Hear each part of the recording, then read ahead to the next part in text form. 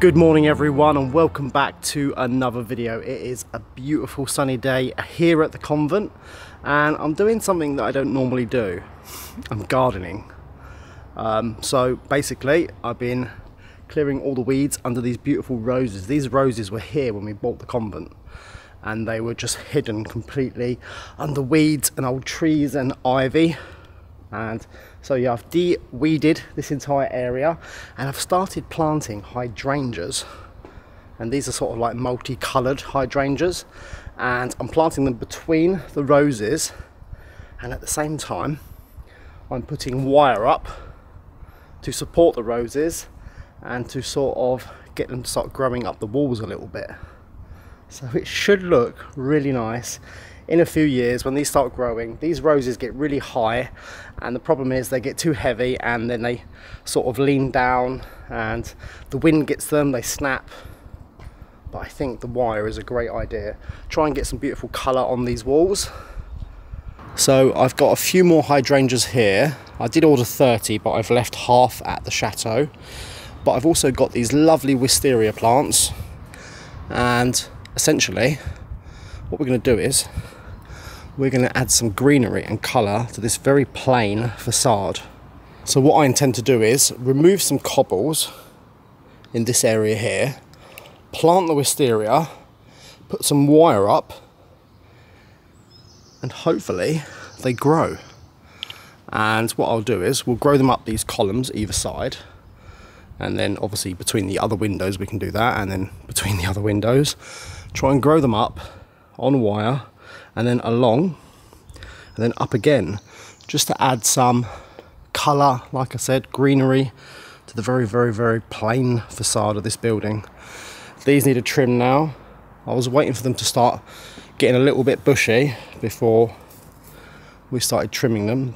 Blimey, that one needs a haircut as well. So we'll start doing that this week, get those all trimmed up, plant all the wisteria.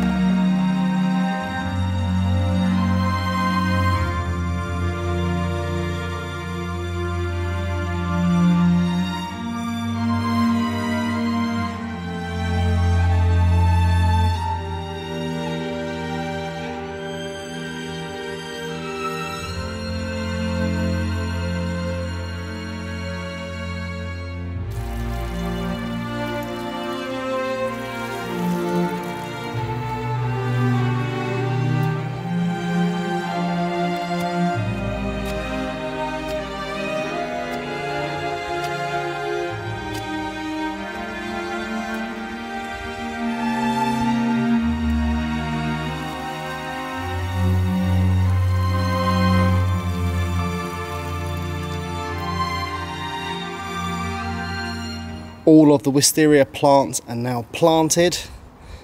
You can see where I have removed just a few cobbles. I dug down, trying to loosen the soil as much as I could, and I've put some nice clean soil on top. So yeah, that was actually quite easy. So essentially what I'm going to do now is wait for them to grow a little bit, and then above the light here I will add a steel ring which will screw into the stonework, and I'll put wire all the way up, and then as it grows I can literally just wrap it round and let it climb. The only issue is these lights, they're sort of in the way. However, I think once the wisteria plant grows up and in front of it, it might look quite nice. I'm not sure. I was planning on installing lights further back so you get a better diffusion of light on the front of the building. But yeah, I look forward to these little wisteria plants growing. This part, or the facade of the convent, gets light most of the morning, and then as the sun goes up and around the height behind the building, it's normally in the shade. So yeah, these mainly get light in the morning, not all day long. I'm not sure if that's a good thing or not. If there's any gardening experts out there, tell me if it's good or bad. Are they invasive? Do they grow quickly? I know they do sort of grow quite quickly, and yeah, they need good drainage, but they need nice moist ground to be planted in, apparently. That's what I've read. So hopefully they grow. Just hoping that that wisteria now grows, but we have another issue. Okay, so you've got the garage, that looks quite nice, but you've got this part of the building which isn't so pretty. So in the past, this building here was done in about 1910, something like that. This was added, and then this thing here with the two windows that look a bit, well, not quite the same architecture as the rest of the building, was also added. And then, yeah, I'm not sure what's going on with the roof line up there, but it looks normal from the other side. So I'm thinking, using the rest of the wisteria, we'll plant one here and one the other side in the corner, and try and train it up to sort of hang over the windows a little bit without blocking out too much light. Maybe taking it up a bit further. Yeah, I think that would work, because this is quite nice, the garage, and this sort of room here, which I don't think I've ever shown.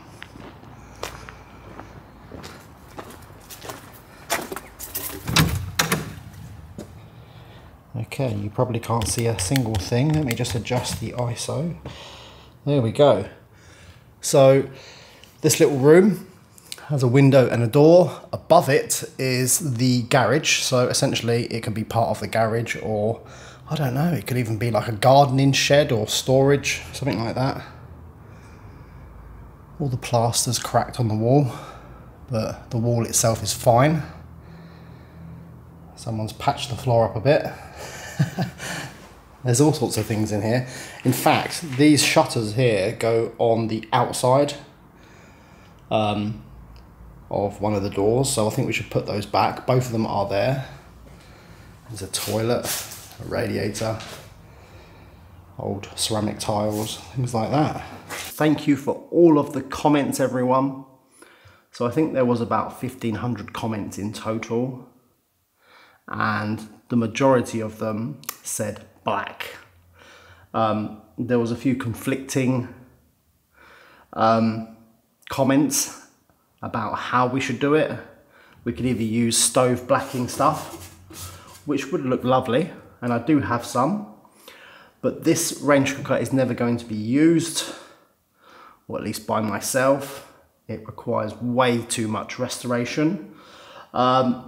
So what I might do is try and match it with the other appliances. So it's sort of like a satin, almost a matte slash satin black. And I'm just going to use paint because it will come up with a lovely finish. The stove blacking stuff looks a little bit wishy-washy sometimes, but it is only really designed for functioning stoves where there's a lot of heat. So yeah, and actually surprisingly, this cooker, or this range cooker, apart from the ovens, the whole thing is filled with sand, and it stops the heat from coming out, and it sort of insulates it really, so it makes it quite efficient.